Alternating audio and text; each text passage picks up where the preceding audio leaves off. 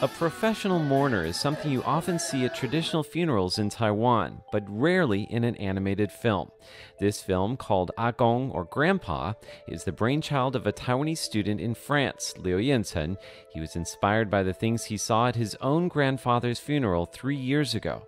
Fellow classmates from Croatia, Hong Kong, and France teamed up to create this film about a 7-year-old boy dealing with the loss of his grandpa. Leo says he had to explain to the foreign students on his team why it is that Taiwanese people will sometimes hire professional mourners to come to funerals, and why people burn paper money and fold paper lotuses for the deceased.